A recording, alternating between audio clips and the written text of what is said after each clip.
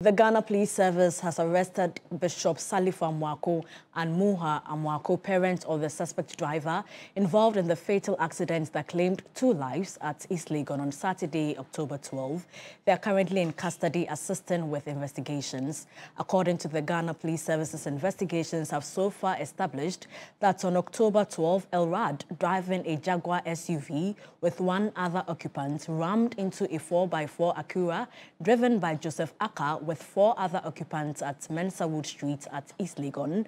Both cars caught fire, burning beyond recognition. 3 of the 5 victims in the Acura were rescued and the other 2 identified as Justine Adbenu and Mame Jumo, both 12 years, lost their lives.